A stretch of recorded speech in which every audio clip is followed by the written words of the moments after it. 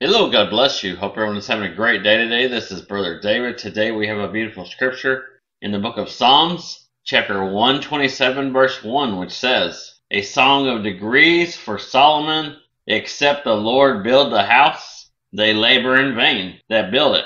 Except the Lord keep the city, the watchman waketh but in vain. I love the book of Psalms. I've said before that I believe that from Genesis to Revelation is God's love letter to an unlovable people, but I believe the book of Psalms is our love letter to the Lord. So I just think it's such a beautiful book. And this chapter right here is part of the Songs of Ascent that start in 120 through 134. It's believed that they would quote these Psalms as they made their ascent up to Jerusalem. Some also believe as they made their ascent up to the Temple Mount. This is one of the Psalms that they read. This is such a beautiful verse here. The psalm begins with the most important truth in establishing a house. Unless the Lord builds the house, it won't work. It is useless to construct a house without depending upon the Lord.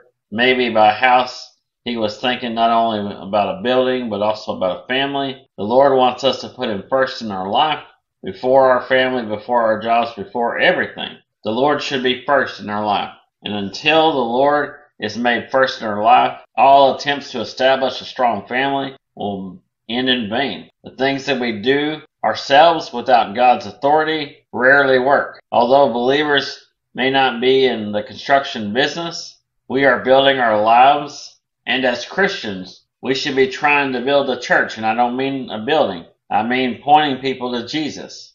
Paul had cautioned others to take care how they build on the foundation, for no one can lay a foundation other than that which is already laid, which is Jesus Christ.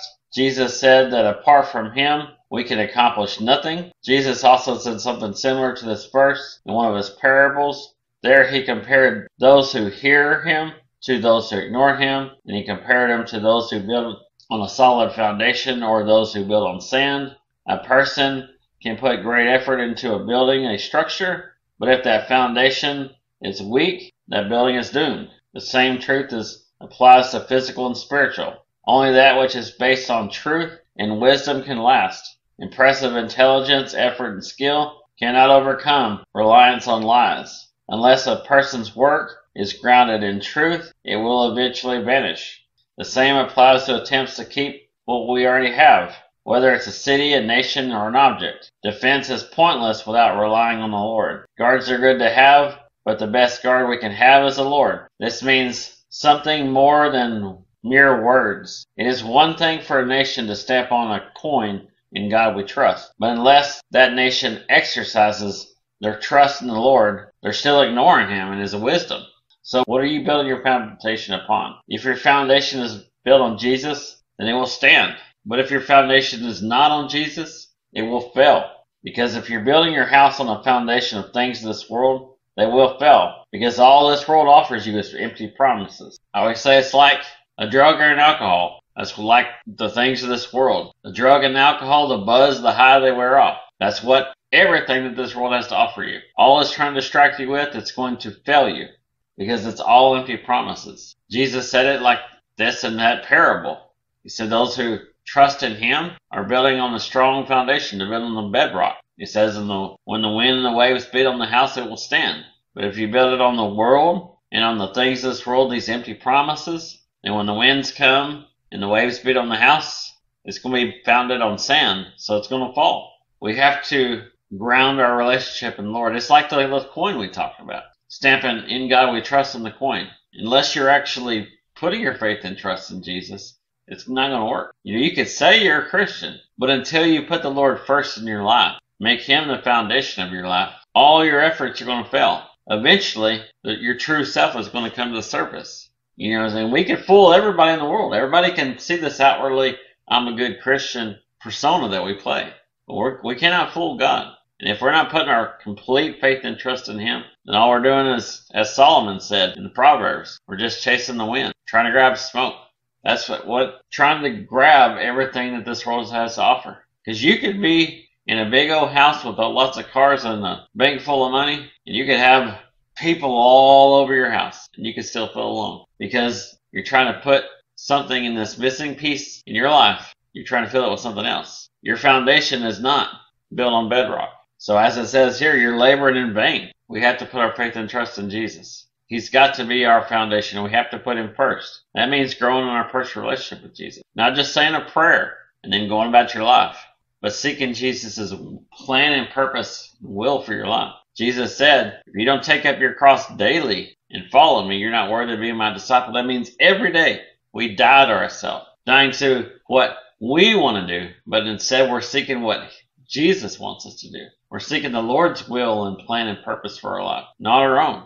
And you grow in that personal relationship. When we're building our foundation of our faith, our house, our walk with the Lord on Jesus, and we're growing in our personal relationship. And we do that by reading the Bible, getting to know Jesus more and more through reading the Scripture, by praying to him, just talking to him like an old friend, telling him everything that's in our heart, not holding anything back, but not doing all the talking, allowing him to speak, allow him to give us his wisdom, worshiping him in song, building the body of Christ by sharing our testimony, telling people the good news of what Jesus did for us, encouraging one another, lifting each other up. We get to a point in a place where we can focus on God alone, where we put him ahead of everything in our life, because we're seeking him entirely, keeping our eyes firmly set on him, not looking to the right or to the left, not allowing the things of this world to try to draw our attention away.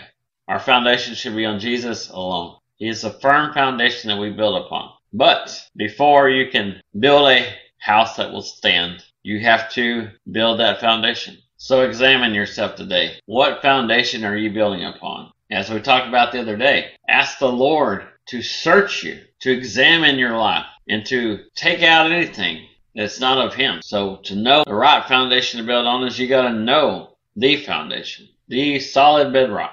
You got to know Jesus, and this is why we share the gospel at the end of every video. So if you've gotten this point of the video today and you don't know Jesus today, and maybe you don't want to know him, maybe you're playing games with God, maybe you intellectually in your mind know who he is, and you know what he did on the cross. But when hard times come, you're not running to Jesus for help because you don't have that firm foundation. It's like those coins. You say, in God we trust, but you're not really trusting him. And this is because you don't know him personally. You don't take the time to talk to him, to pray, to read the Bible. You don't try to take the time to get to know him. Well, I believe that you're here for a reason. I don't believe that you're here by accident. I believe the Lord has given you one more opportunity to get to know him today. And it may be your last opportunity because we don't know what tomorrow holds. Tomorrow's not guaranteed. We may not live to see tomorrow. This is why I want to introduce you to Jesus right now.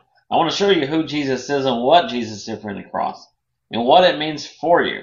So listen to the words. Don't turn the video off just yet. Just keep listening.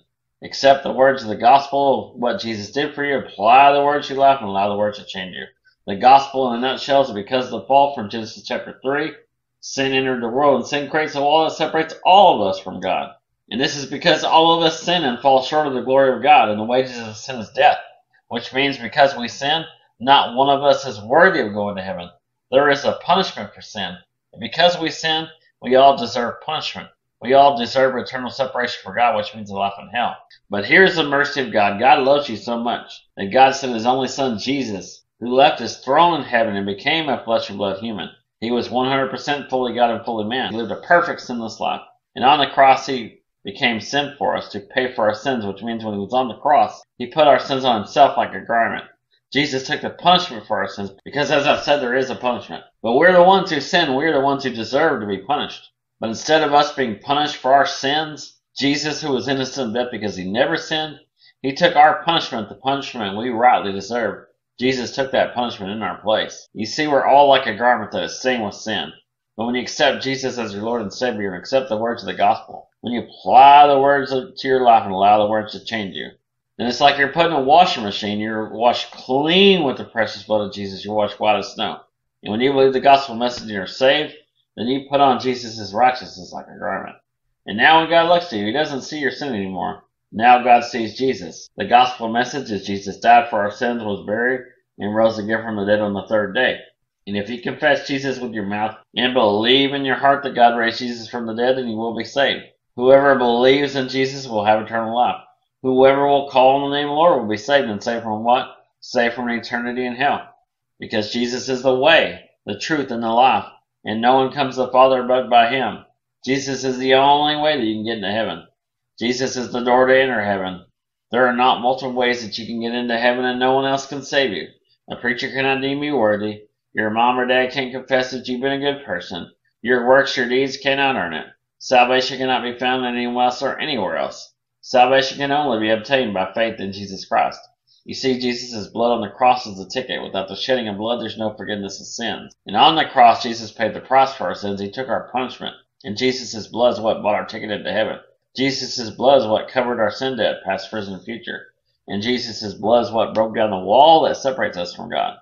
Jesus' blood is what redeemed us, bought us back, paid the ransom to free us from the power of sin, to free us from eternity in hell. So if you sincerely believe in Jesus and surrender your life to Him, which means you're not just saying words, you're not trying to please someone, you're not looking for a get-out-of-hell-free card, but you really do believe in who Jesus is and what Jesus did for you on the cross, and you truly want to live for Him now, then you will be saved. This is Jesus' free gift of grace that He is extending to you right now. All you have to do is reach out and grab it. Just accept it today. Because you can't earn your way to heaven, you can't be a good enough person, you can't do enough good deeds. And when you're standing face to face with God, it's not going to matter how much you've given to charity, or that you think I've been a good person all my life, I've never robbed or killed anybody. Because our works, our deeds are not good enough to get us into heaven. It is by grace that we are saved through faith, not of ourselves. It is a gift of God, not of works, lest any man should boast. This grace is an unearned gift. We cannot earn it. We do not deserve it, which means we cannot earn our way to heaven. We don't deserve to go to heaven. We don't deserve salvation, and we don't even deserve for Jesus to come down and to die for us. But God loves us so very much that by His grace, He made a way for us to be saved. He made a way for us to have fellowship with Him. So accept Jesus' free gift of salvation today, that free ticket into heaven. Accept Jesus as your Lord and Savior. Accept the words of the gospel that you just heard.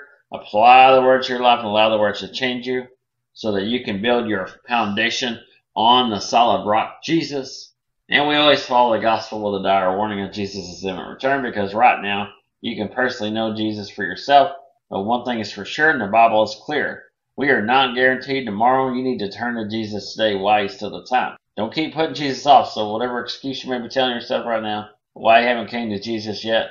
Maybe you don't think that you're good enough. Saying you don't know what I've done. Maybe you're waiting until the children grow up and move out. Maybe you're waiting until you're financially secure. Whatever excuse it may be, don't put Jesus off any longer. Because there's no guarantee that you'll live to see tomorrow. And if you die before you come to Jesus when you're standing before God, it's going to be too late to make excuses why you didn't come to Jesus before. So turn to Jesus today while you still have time. Today is the day of salvation. So if you'd like to be saved, we have in the description box a link to the ABCs of salvation and a sample prayer. But these are just templates and outline what you can say to be saved. It is not a repeat after me. There are no magic words to be saved. In fact, the words are not even important. But if you want to be saved, it just needs to be a sincere prayer from your heart, a sincere cry out that you cannot do this on your own, that you need a Savior. What you're doing is admitting you're a sinner in need of a Savior, in need of Jesus. You believe in who Jesus is and what He did for you on the cross. You repent of your sins, which means you turn away from your sins. You're having a change of heart, a change of mind. You're building on that solid foundation, which will not be in vain. And whatever you may be battling right now, if you trust in the Lord and let Him, if you accept Jesus as your Lord and Savior, accept the words of the gospel, apply the words of your life and allow Him to change you, allow Him to change you, and He can take away whatever you're struggling with if you let Him. Well, I pray you got some of another video, but never take my word for it, and don't seek anybody's advice. Go to the source for yourself, because no one on this earth has the answers, whether it's the most famous preacher or the smartest person in the world. They do not have the answers that you're looking for. Only God does, and you only receive your answers through prayer by reading the Bible. And it is so very important to read the Bible for yourself. Just picking random verses, doing a Google search, listen to someone read or preach for a few minutes, you will not get the full picture, and they won't even scratch the surface of what is in the Bible. So read and discover the stories for yourself. You see, the Bible will strengthen you and help you to face any and every trial, tribulation, temptation, struggle, whatever hard time you're going through right now. In the description box, we have several links to read the Bible for yourself. The Bible is our roadmap, our GPS, our lantern, our flashlight, whatever analogy you want to use. But you see, the Bible will help you to navigate through this crazy, ever-darkening world that we're living in right now. So read the Bible for yourself. And if you need prayer today, please reach out to us. We want to stand in agreement and pray for your needs. Or if you have a praise report, please share it with us. We would love to praise Jesus right along with you for what He's doing in your life. Well, I pray you got something out of this video today. If you did, give God glory. I cannot wait to see what the Lord has for us tomorrow. I love you. Jesus loves you. God bless you. I hope you have a great day. We'll see you tomorrow if the Lord tarries. Or we'll see you in the clouds. Look up. Our redemption is drawing nigh. Maranatha. Come, Lord Jesus. Let's go.